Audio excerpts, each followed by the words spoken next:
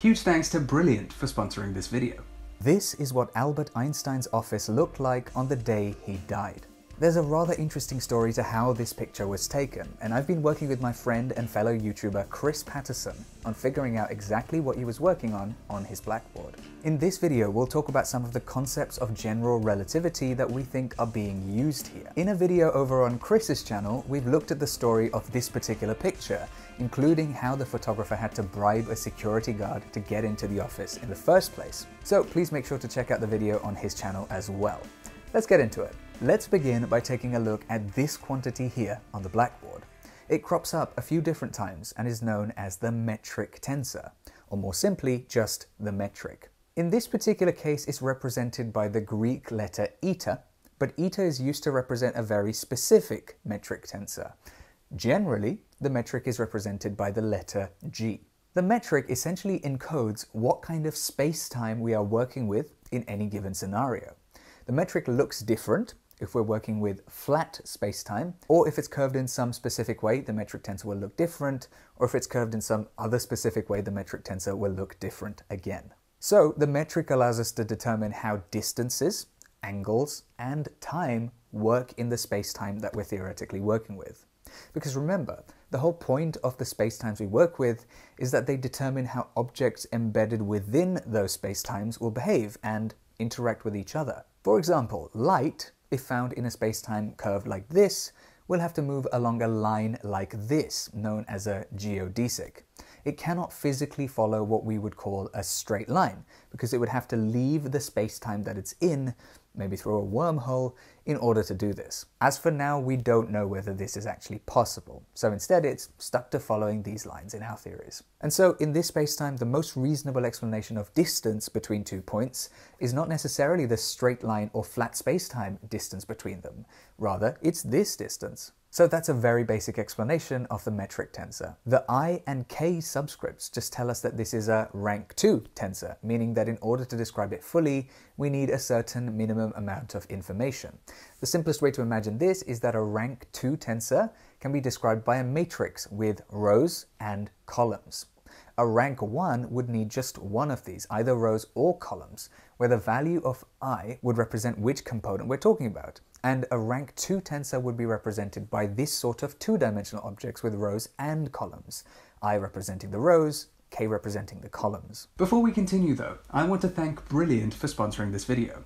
The best way to learn anything is by doing that thing yourself. And Brilliant's super fun, hands-on and interactive lessons in maths, science and computer science allow you to do just that. Crucially, Brilliant has lots of great courses for all ability levels, so you can start off where you feel comfortable and build from there. I am a firm believer that anyone and everyone can understand STEM subjects well with the help of good learning resources, and Brilliant offers just that with their clear and intuitive explanations of each topic. I personally have been really enjoying working through a course called Quantum Mechanics with Sabina. I'm a huge fan of Sabina Hossenfelder's YouTube channel, as I'm sure many of you are, and taking part in her quantum mechanics course has been a real treat. I'm also looking forward to improving my math skills by taking on courses such as group theory and multivariable calculus. Now, if you'd like to check out some of the brilliant courses that Brilliant has to offer, then please click the link in the description box or the one in the pinned comment. Using the link, you can get started for free, and the first 200 of you to click the link will get 20% off an annual membership. So please do check out the link. It helps out the channel, of course, and Brilliant is brilliant. Thank you so much to Brilliant once again for sponsoring this video. Now let's get back to Einstein's blackboard. So what about this eta? Why is Einstein writing g on one side of the equation and eta on the other? Well, the convention in general relativity is to use g to represent a general metric. But as Parth said, we usually use eta to describe one special metric in particular. That special metric is the one that describes flat spacetime, a universe with no curvature at all. This flat spacetime is one where all of the usual rules of geometry that we know actually work. For example, angles in a triangle add up to 180 degrees and parallel lines never meet. You might think that those things are always true, but in curved space, they're actually not. My favorite way to see this is to compare a piece of paper with the surface of a sphere. These are admittedly two-dimensional examples because that's a lot easier for our human brains to understand than four-dimensional space-time.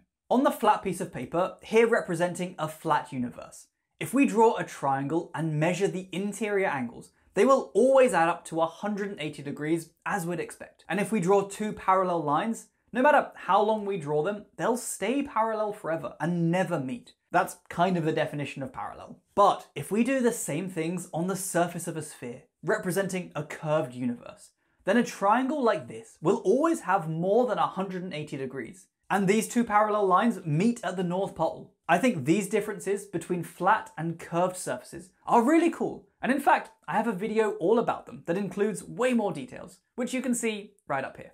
Another important difference is that the shortest distance between two places in flat space is always the straight line between them. On a sphere, this isn't true though. To get from one place to another, you have to follow the curvature of the sphere. You can't tunnel through, that would take too much energy. We use an array called a matrix to represent the metrics that describe spacetime. While the matrices that represent G, a generic matrix, can include all sorts of complicated functions and expressions and be a bit confusing to look at. The matrix that describes the flat metric eta is incredibly simple. It's a 0 in every slot except the diagonal entries. These are all 1 except the very first entry, which is -1. That's a subtlety that lets us treat space and time, two fundamentally different quantities with the same mathematical formalism, but it isn't really too important for this video. Hey, by the way, I've made a few videos discussing the metric tensor over on my channel before. Check one of them out up here if you're interested. I'll also leave a link in the description box below to a playlist that you might like. So, as we can see, this general metric tensor G and the flat spacetime metric tensor eta are used all over the place on this blackboard.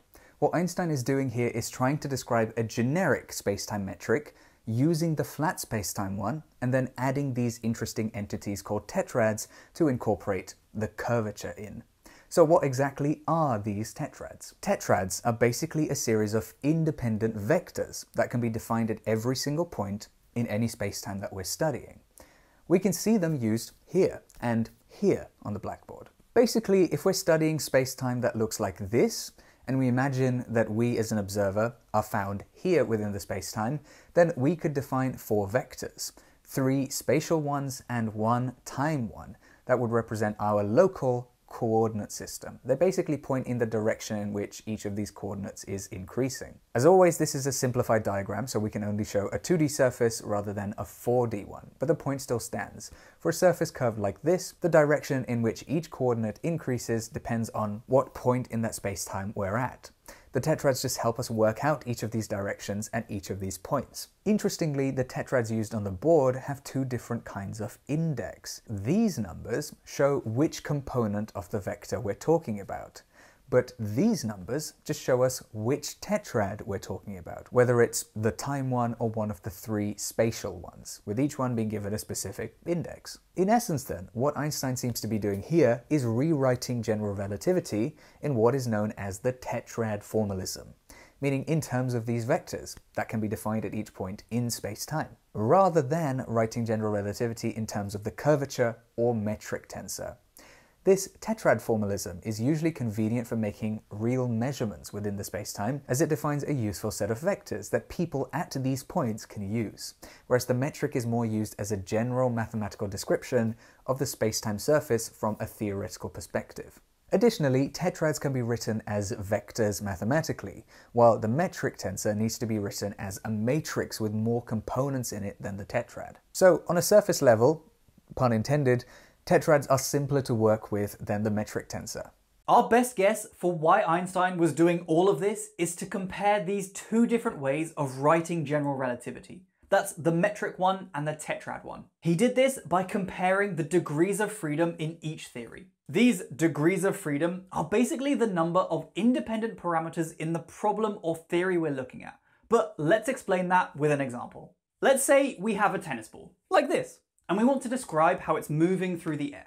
We could use usual XYZ coordinates to do that, and we'd need all 3 of those coordinates to completely describe the ball's position at any one time. Since we need 3 numbers to describe the position, we say there are 3 degrees of freedom here. In fact, we could use any coordinate system we like. For example, spherical polars r, theta, phi. If you want to know more about polar coordinates, then I can definitely recommend this video here. Whichever coordinates we use, we'll always need 3 of them to describe the position of the ball in the air.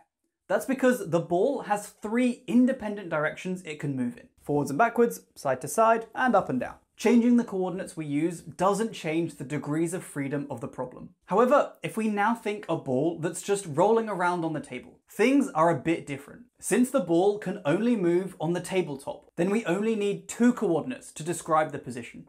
We no longer need a height coordinate, and hence describing a ball on a tabletop is a problem that only has 2 degrees of freedom. The reason we bring all of this up is because Einstein may have been doing something like this on a much more complicated scale. Relativity, as written using metric tensors, has a certain number of degrees of freedom, and these degrees of freedom can essentially be packaged up in many different ways and in different places within the theory.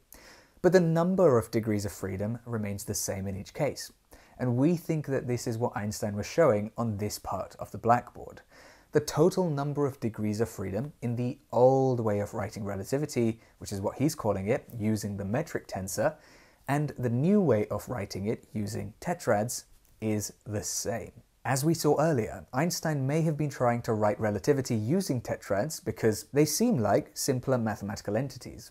However, he's just shown that the degrees of freedom in each case are the same, just packaged up in different places, as Chris has mentioned in his video.